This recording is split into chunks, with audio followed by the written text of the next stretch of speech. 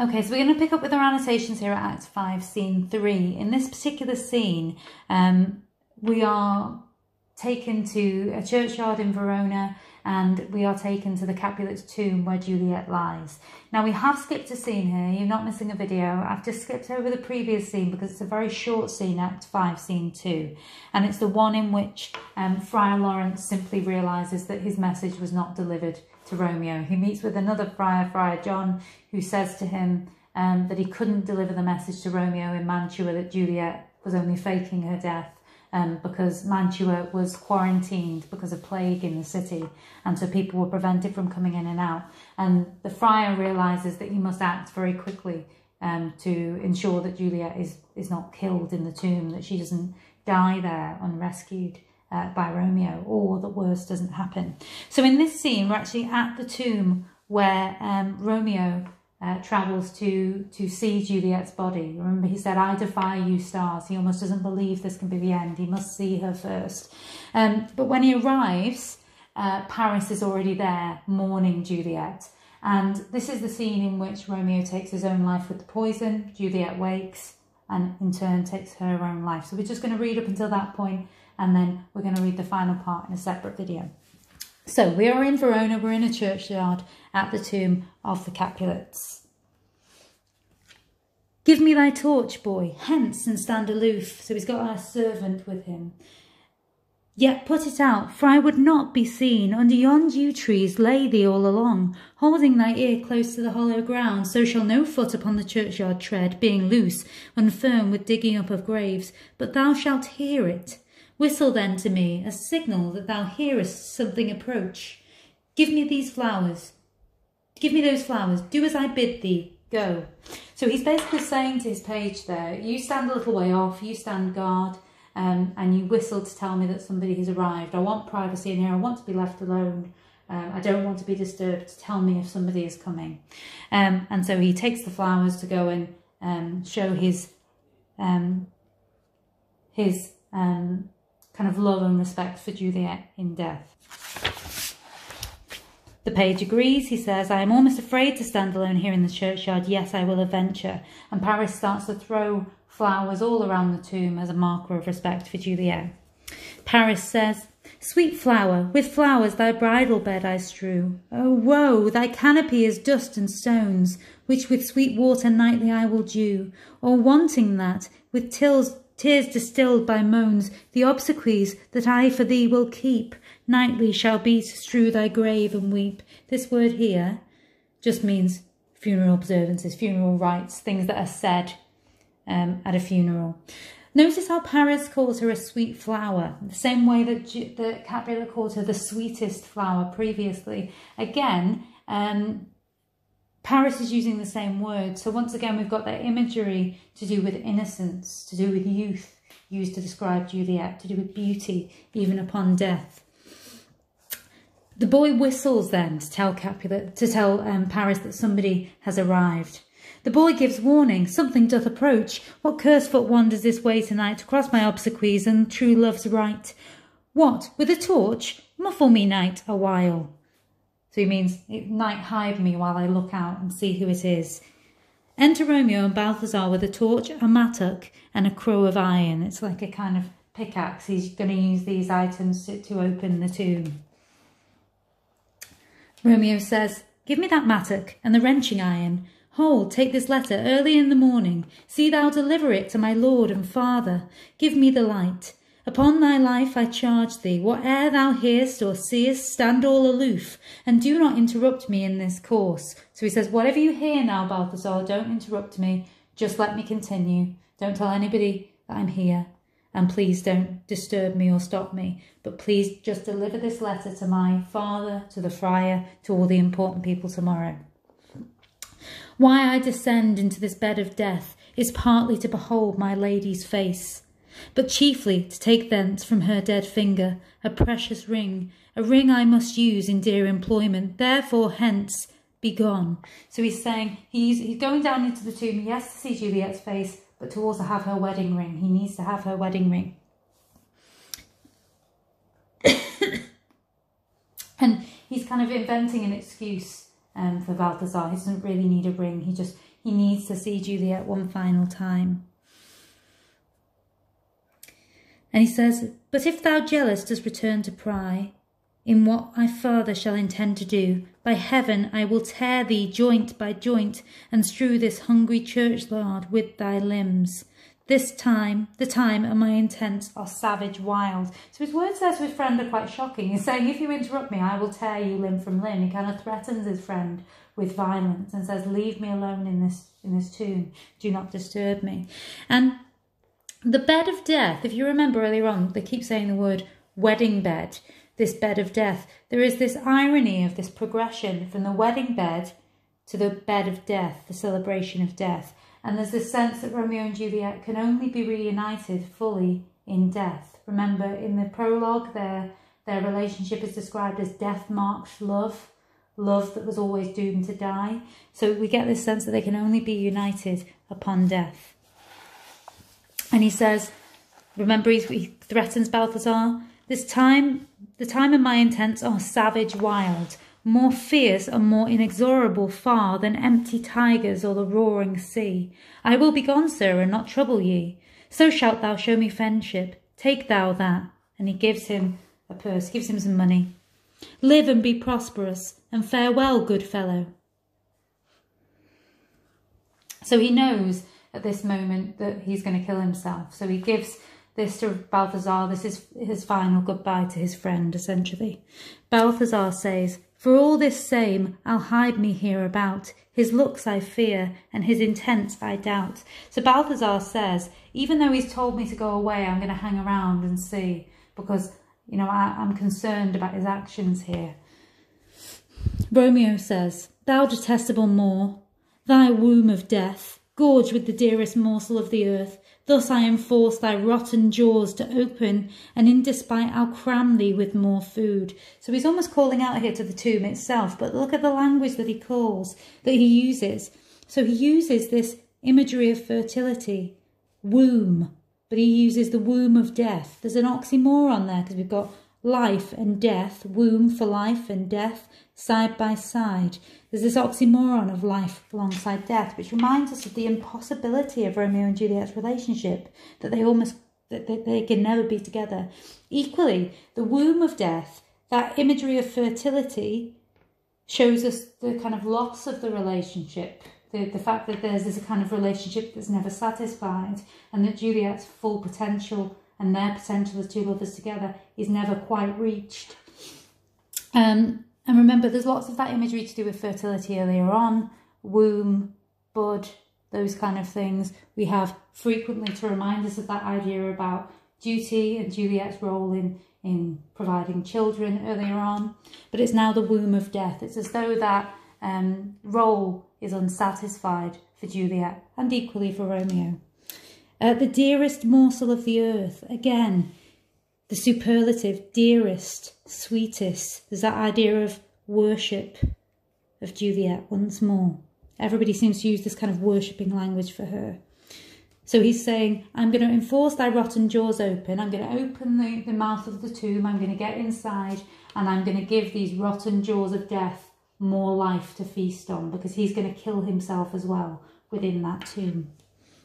And Romeo begins to open the tomb. "This is that banished, haughty Montague, that murdered my love's cousin, with which grief is supposed the fair creature died. And here is come to do some villainous shame to the dead bodies. I will apprehend him." So Paris thinks that this is Romeo who's killed Tybalt. He believes that Juliet may have died of a broken heart after the death of Tybalt, and so he sets out to stop Romeo in whatever he thinks he might be about to do. He still sees him as a villain and an enemy. And Paris steps forth to stop him. "Stop thy unhallowed toil, vile Montague. Can vengeance be pursued further than death? Condemned villain, I do apprehend thee. Obey and go with me, for thou must die, so you must fight with me. You must die. I must indeed, and therefore came I hither.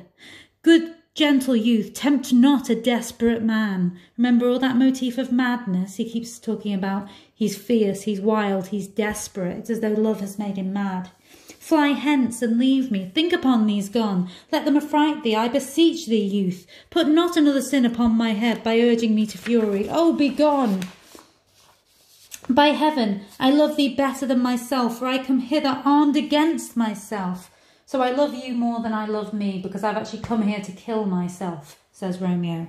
Stay not, begone, live, and hereafter say, a madman's mercy bid thee run away. So again, we've got that motif of madness, the desperation that love brings, but he's also saying to Paris, run away. Say that you took my mercy and you ran away and left me to die alone. So he does give Paris the opportunity not to fight with him. I do defy thy conjuration and apprehend thee for a felon here. Wilt thou provoke me? Then have at it, boy. So Romeo says to him, well, you know, if you're intent on a fight, I will fight you. The page, so the boy who's come with Paris as a servant, says, oh Lord, they fight. I will go call the watch. So he goes to call the equivalent of the police of Verona to prevent the fighting. And Paris falls. Oh, I am slain, I am killed. If thou be merciful, open the tomb and lay me with Juliet. And in that moment he dies. Now this part here is Romeo's final soliloquy. Remember, these are the words. Soliloquy, remember, is something that's spoken aloud for the benefit of the audience. Paris has just died in the tomb. Romeo is about to take his own life. And these are the final words he says. In faith, I will. Let me peruse this face. Mercutio's kinsman, noble county Paris. What said my man when my betossed soul did not attend him as we rode? I think he told me Paris should have married Juliet. Said he not so, or did I dream it so? Or am I mad, hearing him talk of Juliet, to think it was so? Oh, give me thy hand, one writ with me in sour misfortune's book. Look at the references to fate here. My betossed soul, my soul that is at the mercy of fate. His fate was written in misfortune's book. His fate was already sealed. I'll bury thee in a triumphant grave. So here he's still talking to Paris. He says, I'll bury you in a triumphant grave. A grave? Oh no, a lantern, slaughtered youth. For here lies Juliet, and her beauty makes this vault a feasting presence full of light. So he talks about how this is not a normal tomb. This is a lantern. This is a place full of light. Remember, Juliet is often associated with that light imagery. So even though this is a place of death, Romeo is associating it with hope and life. And he lays Paris out in the tomb. How often, when men are at the point of death, have they been merry, which their keepers call a lightning before death? Oh, how may I call this a lightning? Oh, my love, my wife, death that hath sucked the honey of thy breath, hath had no power yet upon thy beauty. Again, imagery to do with beauty and youth, the honey of your breath. Remember, she's referred to as the sweetest flower earlier on. Thou art not conquered, beauty's ensign yet is crimson in thy lips and in thy cheeks, and death's pale flag is not advanced here. Tybalt, liest thou where in thy bloody sheet? Oh, what more favour can I do to thee than with that hand that cut thy youth in twain, to sunder his that was thine enemy? Forgive me, cousin. Ah, dear Juliet, why art thou yet so fair? Shall I believe that unsubstantial death is amorous, and that the lean abhorred monster keeps thee here in his dark to be his paramour? For fear of that I will stay with thee, and never from this palace of dim night depart again. Here will I remain, with worms that are thy chambermaids. Oh, here will I set up my everlasting rest, and shake the yoke of inauspicious stars from this world-wearied flesh. Eyes, look your last. Arms, take your last embrace. And lips, O you the doors of breath, seal with a righteous kiss. So, here he starts talking here about seeing Tybalt's body and being kind of racked with guilt. He says, forgive me, cousin, when he sees Tybalt's body, because he views him as a cousin, almost as a family member now due to his union with Juliet. He then calls out to Juliet, oh dear Juliet, are you so fair? Shall I believe that unsubstantial death is amorous? This idea that death is amorous, the idea that death is kind of lustful, and filled with desire for bodies, for young lovers like themselves, again reinforces that idea of love being corrupting, love being parasitic. But even at this point where Romeo is about to kill himself, there's this idea about the inauspicious stars, This is the idea of kind of unfavourable fortune. Remember, celestial imagery, stars, is to do with fate. So he's going to shake the stars of his own fate. That links to the idea of I defy you, stars. Once again, he wants to resist his fate. He wants to resist what the stars have in store for him. And he takes control of his own fate by taking his life instead of living miserably. And these are his final words before he kills himself. A dateless bargain to engrossing death. So he's making a contract with death. Come, bitter conduct. Come, unsavoury guide. Thou desperate pilot, now at once run on. The dashing rocks thy seasick weary bark. Here's to my love. And he drinks. He raises the poison almost like a toast to Juliet. Here's to my love. O true apothecary, thy drugs are quick. And thus, with a kiss, I die. And those are his final words. So we have the idea once again, with a kiss, I die, love being aligned with death for the two lovers. Now remember, at this point, the friar has been alerted to the fact that Romeo hasn't received the message about Juliet not being dead. And Balthazar has also been watching what's been taking place in the tomb. So he runs to go and alert the friar, and the friar then runs to the tomb. We're just going to skip on to page 115. So Balthazar and the friar have arrived. Balthazar is explaining to the friar what he's seen, and he and the friar enter the tomb. So we're at this point here. Can you see? Line 140 is there, and this is the point where they both enter the tomb. Romeo, oh pale, what? Who else? What? Paris too, and steeped in blood? Oh, what an unkind hour is guilty of this lamentable chance. And this is where Juliet rises. Unfortunately, Romeo is already dead. The lady stirs. Oh, comfortable friar, where is my lord? I do remember well where I should be, and there I am. Where is my Romeo? And there is a noise within. I hear some noise, lady, come from that nest of death, contagion and unnatural sleep. A greater power than we can contradict hath thwarted our intents. Come, come away, thy husband is in thy bosom. There, thy husband in thy bosom, there lies dead. So your husband is there lying in your lap, and he is dead. And Paris too. Come, I'll dispose of thee. Among a sisterhood of holy nuns, stay not to question, for the watch is coming.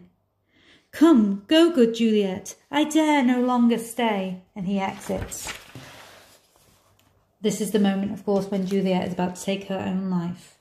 Go, get thee hence, for I will not away. So she refuses to leave. What's here, a cup closed in my true love's hand? Poison, I see, hath been his timeless end. O churl, drunk all, and left no friendly drop to help me after. I will kiss thy lips. Happily some poison yet doth hang on them, to make me die with a restorative. Thy lips are warm. So she sees that Romeo has died of poison and hopes that there is some left on his lips. She uses the word restorative, like the idea of the kiss of life, but instead she subverts it. She wants the kiss from Romeo to be the kiss that will seal her death. Thy lips are warm. The captain of the watch has arrived now. Lead, boy, which way? And we hear him from behind arriving. As they arrive to prevent what's about to occur in the tomb, that's where Juliet decides to take her life, and she takes the dagger. Yea, noise, then I'll be brief. Oh, happy dagger, the oxymoron, the idea that she's embracing death. A dagger is normally something dangerous, violent, unpleasant, but she calls it a happy dagger. It's the thing that's going to help her embrace death and end her suffering. And she takes Romeo's dagger. This is thy sheath. And she stabs herself. There, rust and let me die. And the language there, rust and let me die. Rusting is what happens when something is old, when it's kind of well used, when it's worn. She wants this dagger to remain there in her body and to end her life. But it contrasts with the idea of her youth. And it reminds us of her untimely death, that Juliet is not supposed to die at this moment. And she falls on Romeo's body and dies. So at this stage, both of the lovers have now lost their lives, and we're now about to see that aftermath. Both of them have chosen to end their lives rather than to live without the other. And so this emphasises that idea of fate. Remember the star-crossed lovers and their death-marked love, and it brings that element of the story to its conclusion. Okay, we'll continue with this scene in the next and very final video. We're very nearly there now for part 2 to see the aftermath of the lover's death. Well done.